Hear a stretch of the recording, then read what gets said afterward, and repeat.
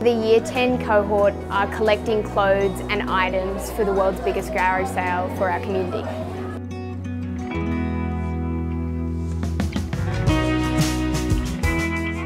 Today we are sorting clothes that we have gathered in our Clayfield Collection boxes to sort into piles of women's fashion, men's fashion and kids' fashions. We also have technology like iPads, appliances that we will be donating to the world's biggest garage sale. Recycling is super important. There's such a big issue for fast fashion on people throwing out clothing when it's still easily reused. And so donating these clothing to the world's biggest garage sale means that we're helping the community out.